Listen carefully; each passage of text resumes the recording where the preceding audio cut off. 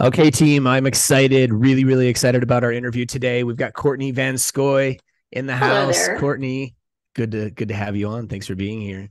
Oh, thanks for inviting me to be here with you, Mark. I've looked forward to this for a few days now, and I'm excited that we're talking about intentional leadership. It's an important topic, and hopefully, I can share some perspective. I certainly want your listeners to know that I am not the expert in leadership. I'm still learning along with everybody that's Yeah. listening today. And so, just really a pleasure to be here and help. Yeah, absolutely. And I look forward to having the discussion with you. So, Mhm. opening question everybody gets, Courtney, what does it mean for you to be intentional?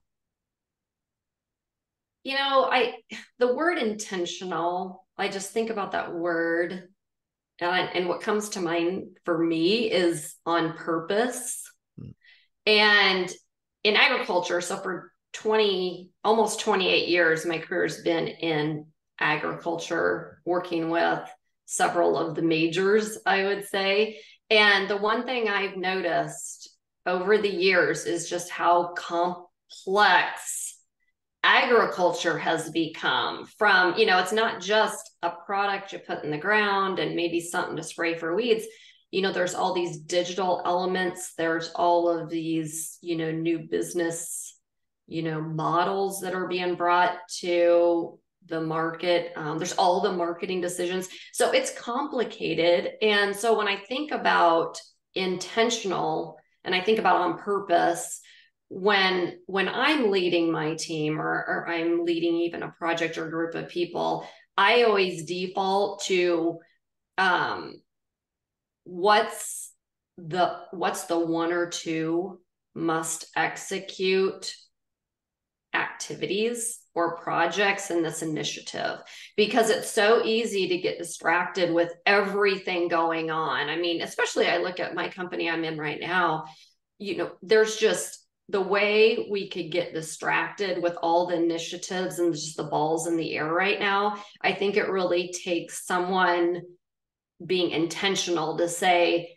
as we look at the next 30 to 60 days, here's the two things that in order to make progress, we've got to accomplish. And so that, and then along with, so prioritizing those one or two things. But then the other thing is just regularly communicating and giving feedback to the teams regarding how we're doing on those two things to keep everybody laser focused. And for me, that's intentional. We're doing things on purpose. A couple of the big rocks we're attacking. You bet. And I want to unpack that a little bit because there's a Mm-hmm. couple of things that we've got, a couple of buckets that we've got going on here, right? One is the overall complexity that we see in the industry today, Mm-hmm. right? There's a lot of complexity, a lot of information, a lot of startups, a lot of Mm-hmm. new products, a lot of interesting technology, right, out there that's available, and it's really easy uh, to potentially kind of get caught up in the clutter of all Mm-hmm. that complexity. So the thing I heard you say was, what are the one or two key things that we need to keep checking in on and keep moving forward with right now? I'm curious what you're seeing in the events that you guys are producing, the trainings that you're putting on. Where are you seeing sellers and people in this space get kind of hung up in that complexity right now, and what's important to keep them focused on so they can move forward? The biggest hangup that I see when I talk to our sales organization, you can almost always backtrack it back to unclear expectations.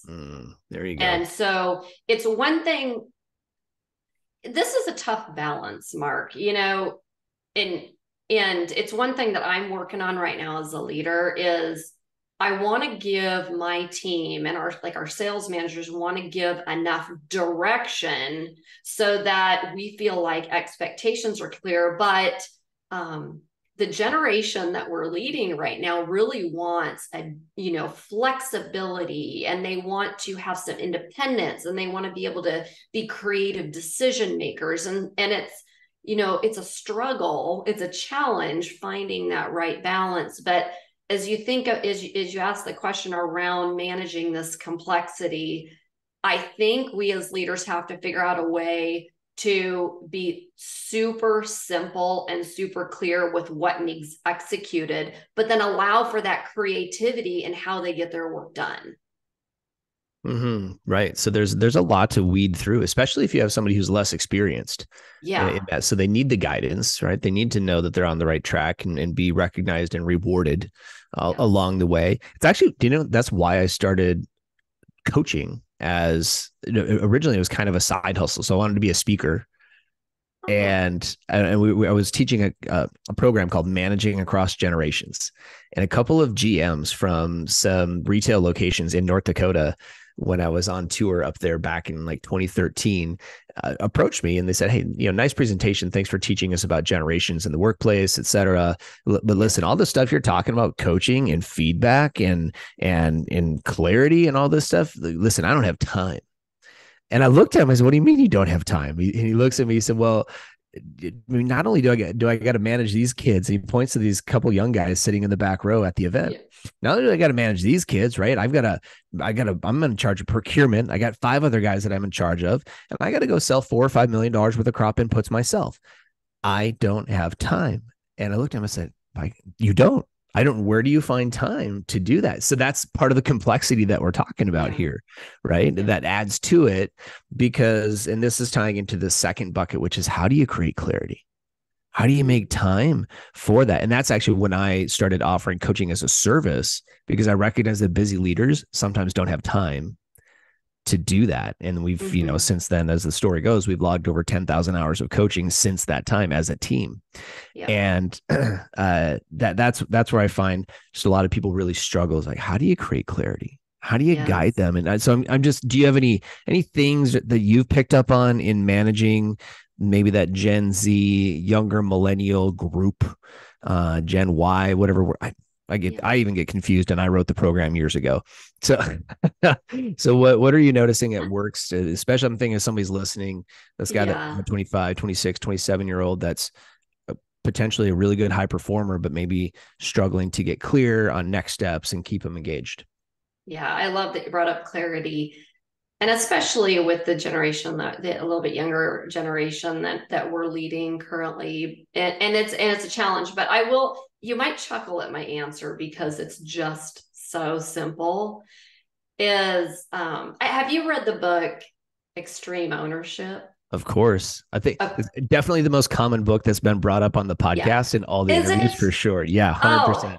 okay. So we organizationally, it's the first time we've all sort of read a book together and talked about it. But I bring that book up because there is one concept in that book that for me was a light bulb moment and has made me way more effective around this area of clarity. And they talk in the book about, of course, we all know it's the US Navy SEALs and really their leadership principles that they follow.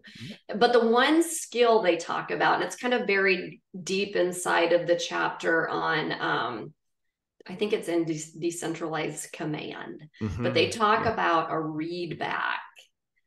And in our sales training, we teach that exact same principle, but it's called discovery agreement when we work with customers. And essentially, it's just a moment where, I mean, we think as leaders, we've just laid out a new project plan, and we think we just had all the questions answered, I's dotted, T's crossed. But then, when we take that next step to say, what did you, out of everything we've talked about today, what did you hear that is most critical that we need to get working on as a team? And you actually have them read back or Mm. state it back to you. And I know it seems really simple. That's why you're going to laugh at me. But I have found that doing real informal readbacks and with customers, when you're uncovering some of their business needs and opportunities, have them restate back what you summarize, have them restate back confirmation of that we're on the same page, is really just a great step that often gets overlooked, and it can Mm. impact that clarity.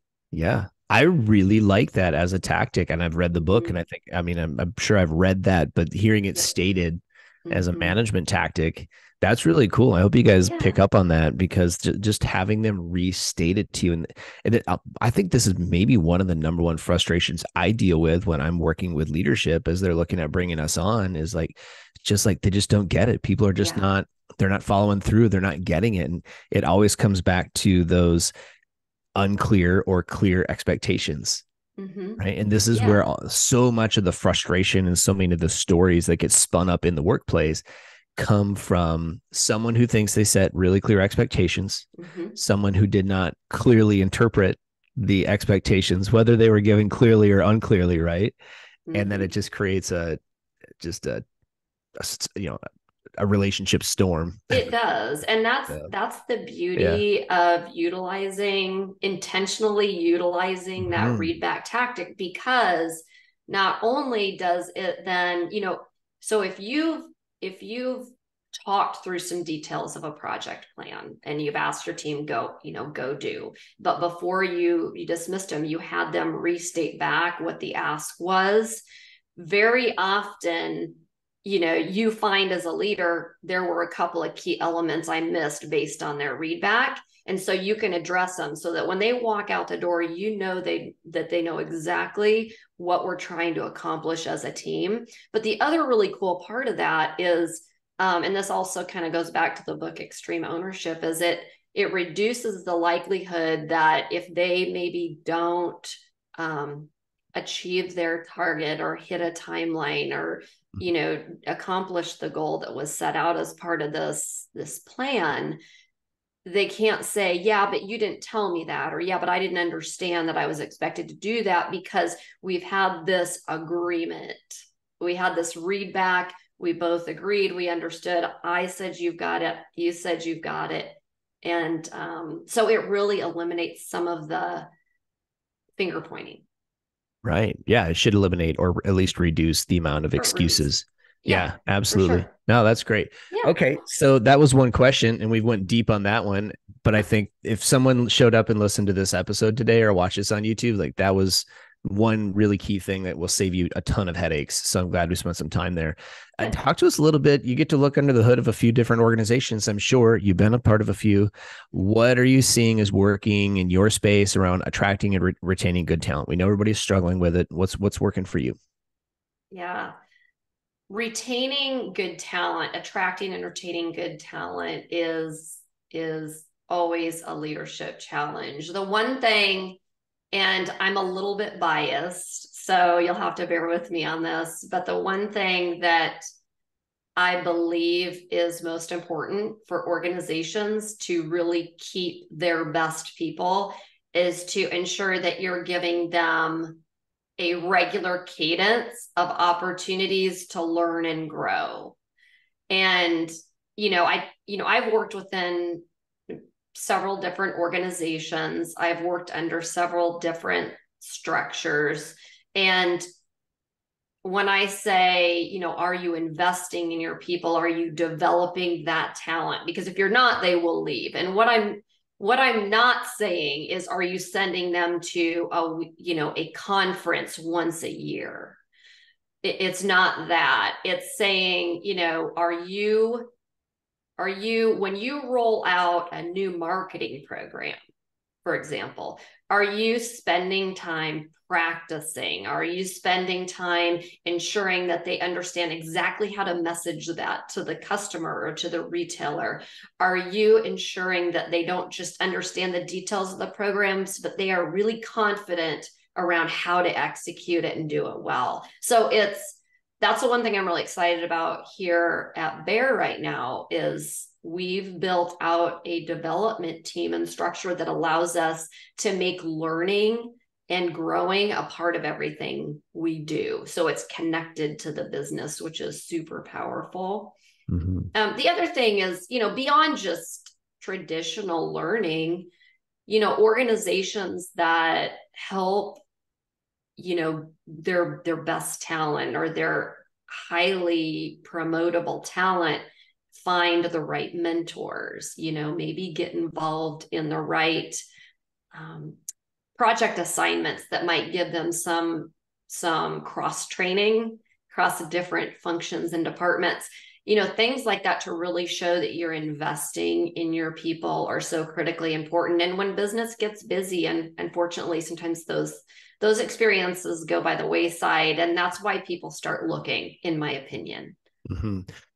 So I want to go back to the beginning of your answer, because you used a really cool sequence of words, and I like words, so I'm always listening to different how they kind of land in my ear, right? And you said Sure. a regular cadence of Yeah. learning opportunities, and Mm-hmm. that was really cool when I hear regular cadence, and this is something I coach people on as well. Is what's your cadence for coaching?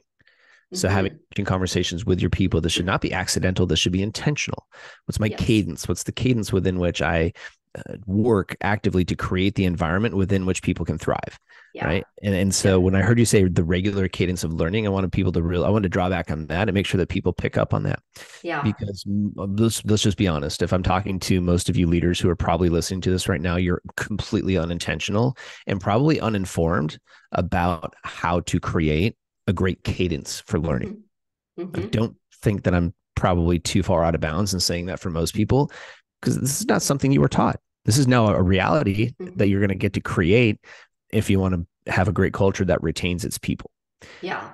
But that's not necessarily something you learned in your agronomy classes, or even a business management class that you might have taken somewhere. Nobody talks about this at the university level. It's something we have to learn through trial and error.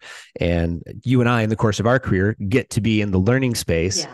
a lot. Mm-hmm. So obviously we see it and we're biased, but here's something to tie it Mm-hmm. back. And I just want to highlight the importance of what you said, because what it means, I stole this from Tony Robbins years ago. It's something called the 6 basic needs. Okay, there's 6 basic human needs. Don't have time to train on all of them, but one of Right. the six, okay, is growth. Mm-hmm. When I talk about need, I'm talking about like you need this stuff, like you need food and water and shelter. Yeah. Okay, these are Yes. things that we have to have. Otherwise, if we're not getting them at the place that we work on a regular basis, then we'll go find them somewhere else. Mm-hmm. Mm-hmm. So this is a really important one that you're talking about. It's literally one of the needs. So if you're structuring a management program, I would include what are the growth opportunities, right? Mm-hmm. And don't go halfway on these. you Right. know, make sure that you really, a lot of times when I'm selling training, I'll be honest, Courtney, a lot of companies they're like, well, we don't really know what we should budget for this kind of thing, Mm-hmm. which tells me they don't have a budget for it. Yeah. So we have to position. They know they need it, but it's not a line item that they look to know exactly what they would spend on that every year. And Right. so we have to set the market for them. But it's an interesting experience a lot of them struggle with. So It mhm. is.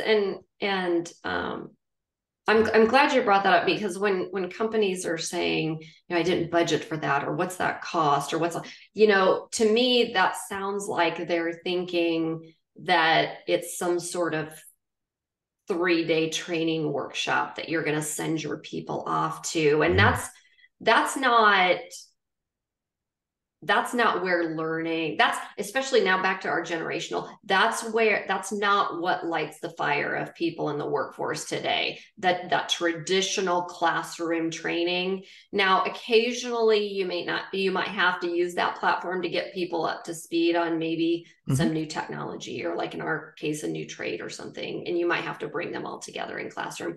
But learning, much of what we're finding is working, is that right. And that's why I said regular cadence is really peer and leader coaching, a real open coaching culture where we all feel like we're accountable to help everybody else grow and develop. And that's something we're trying, we're working on that here. I'm not going to, claim that we've got that figured out, Mark, but it's something that we're working on here, so that it's not just your manager or the training person that comes in to develop me, but I've got really great leaders around me that are giving me great ideas and feedback, and serving as a sounding board and sharing advice. And so coaching in kind of the learning space is more important now than ever. Absolutely. I could not agree more. All right, Courtney, I want to get to some of these other questions. This Okay. is fantastic. Just these two things by themselves, in summary, honestly, are worth listening to this podcast for, in my opinion. I mean, we're going back to the importance of clear expectations versus unclear expectations, the idea of the read back, in order to do that? How do you create more clarity for your people? Talking about this cadence of coaching, the cadence of learning opportunities. To me, what it means to be an intentional leader is you get to go take a few days, go off the grid, and think about what kind of culture do you want to create within which your people can grow. Mhm. I would love it. In fact, I think we're going to start just offering opportunities where we block off like a nice Airbnb and we invite a few leaders in. And that's the coaching program. That's the new program for those people because otherwise they won't do it for themselves. Right. We just get Yeah. them off the grid to do some planning, share what we're planning, and support each other. I think that's a great program in and of itself. I'm working on Yeah. that one. That's a great But idea. let's talk a little bit more about you. So, what's been interesting for you? What's in your leadership career? What's been a big hurdle that you've had to overcome? Probably one of the most recent I've had a lot of big hurdles that I've overcome, but the most recent one is, I talked earlier a little about my team and how Bear has allowed us to build out a team that puts a learning professional in each sales region, but it Mhm. wasn't always that way. And for the first 7 years I was here, we had a very centralized small training group. So it was me and like two other people. And we'd try to fly people into St. Louis, or we might have a location, Gothenburg, Nebraska, or wherever we might be going. And we would pull people together for a workshop. And for 7 years, I was meeting with our senior leaders saying, while this checks the box for are you developing your people, it does. But if we really want to drive behavior change, it's got to be embedded in the regional leadership team. It's got to be customized. It's got to be just in time on the topics that matter. And while they would, for 7 years, Mark, they would agree with me, they would nod their head. But when it came to, going to HR to secure the head count, there was always a budget constraint. We got to fill these sales positions first. Well, about probably 3 or 4 years into me making this appeal, I even had sales managers and some of our regional leaders saying, Courtney, I will give up a sales headcount to have somebody in region that can own this development of my team, help ensure that we have more timely resources and really be the quarterback of learning.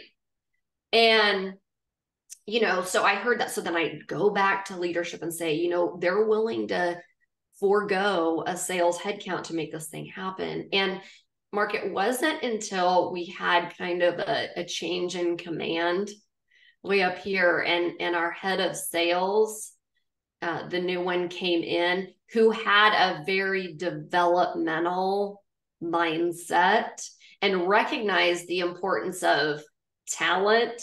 Keeping talent, growing talent has to have a very um, prescribed and regular development plan. And that's when I finally got the nod that we are moving forward with your structure. So it was one of the biggest hurdles is to get past it sounds like a great idea, Courtney, and you make a ton of sense, to actually putting, the dollars into this thing to make it happen.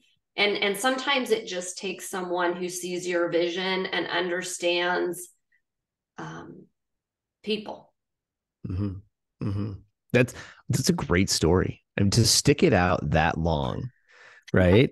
And face rejection after reject. It's a great Yeah. sales story, right? But that's in Yeah. many cases, I believe, also what it takes to be able to create real change Yeah. inside of an organization, especially a large organization like that, Yeah. And right? what's been really rewarding is, I connect with our regional directors pretty regularly, at least quarterly, if not more. And every one of them have said in 1 year, as I reflect on the year, we've been at this for about a year and a half actually, but as they reflect on having an exclusive regional training lead in region in field with them, they're like, I don't even know how we did it before having this resource. So it's really been cool to see.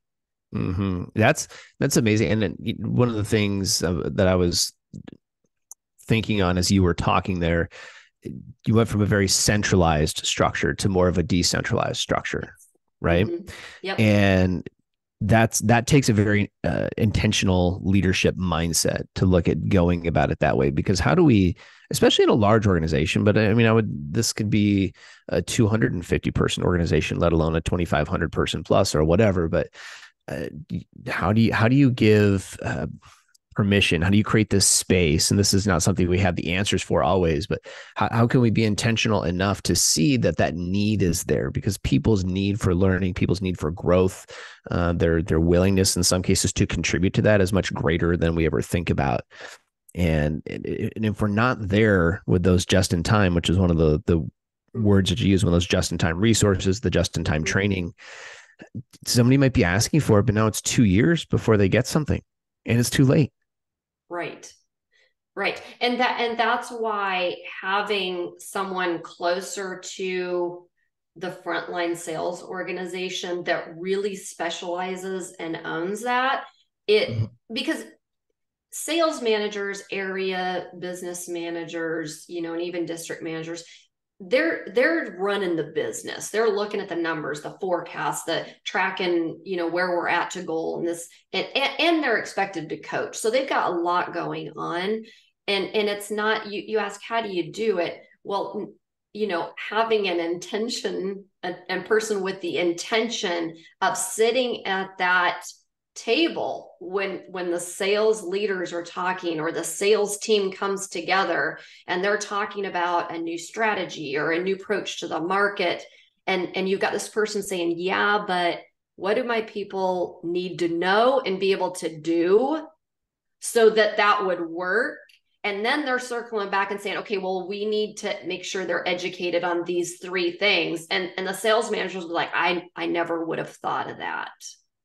Yeah. So it's somebody that is just intentionally listening to, the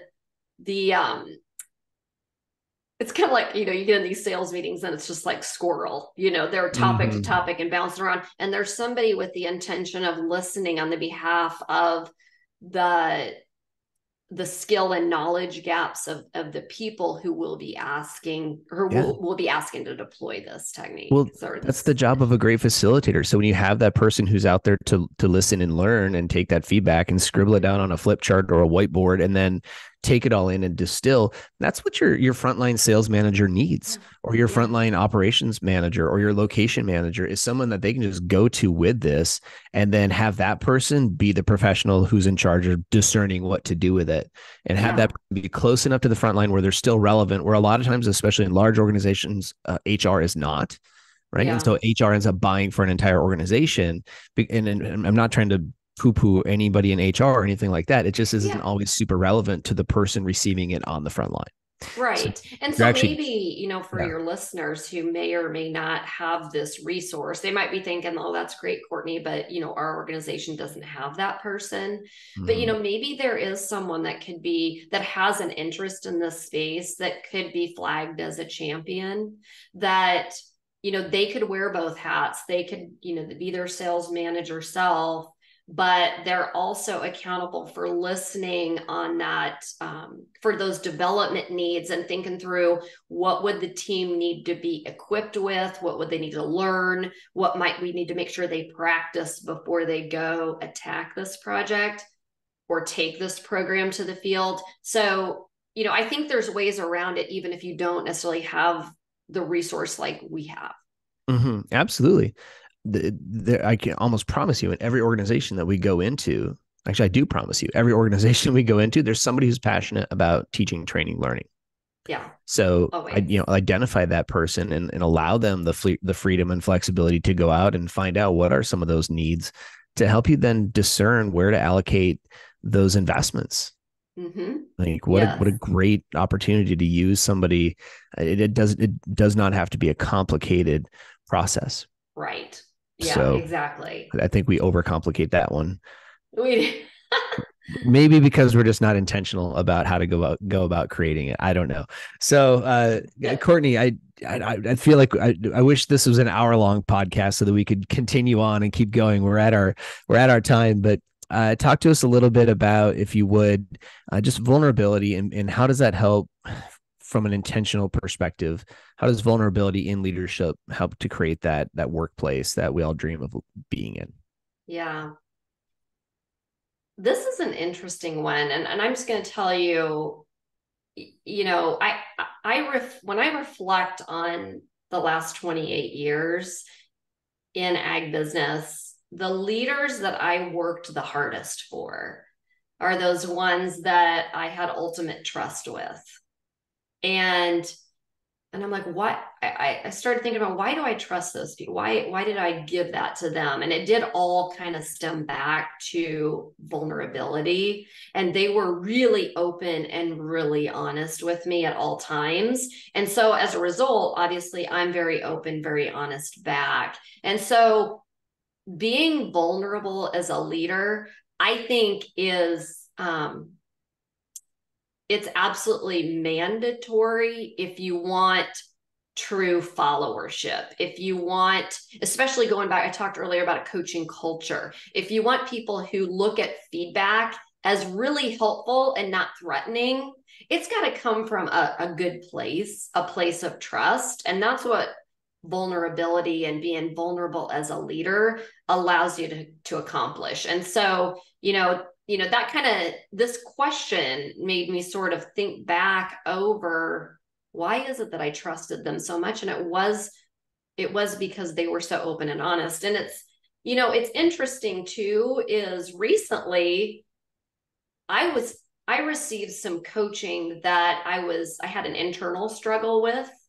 Sometimes, they always say coaching, you can kind of feedback, you can take it or leave it. Some feedback's good and it helps you. And so other feedback, maybe it's something you say, thank you for the feedback, and you move on. But I was recently coached on, we took this leadership assessment. Okay, Mark, and it told me that I was a little too high in affiliation, and meaning I'm too close to my people. And so one of the action items for me was to lower my affiliation. I've got to be able to set, that close of a relationship aside a little bit to have the tough conversations, to make the tough decisions. And, I wrestle with that because I can see leaders who are trying to do that, and that damages trust for me. Now, I don't know about everybody else, but that it does for me.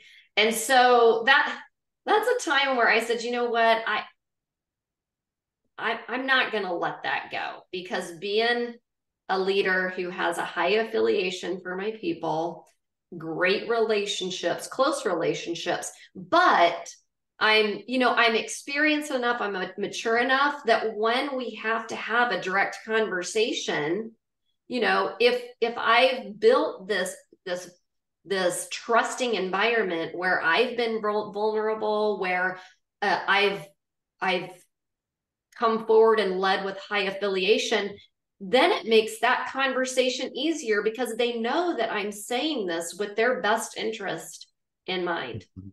Yeah. Well, thank you for sharing vulnerably that experience, because it's tough to get feedback that sometimes doesn't quite sit well with us, right? That just maybe, do I trust this assessment? Especially when it Yeah. comes from an assessment, because we always can pick those apart, right?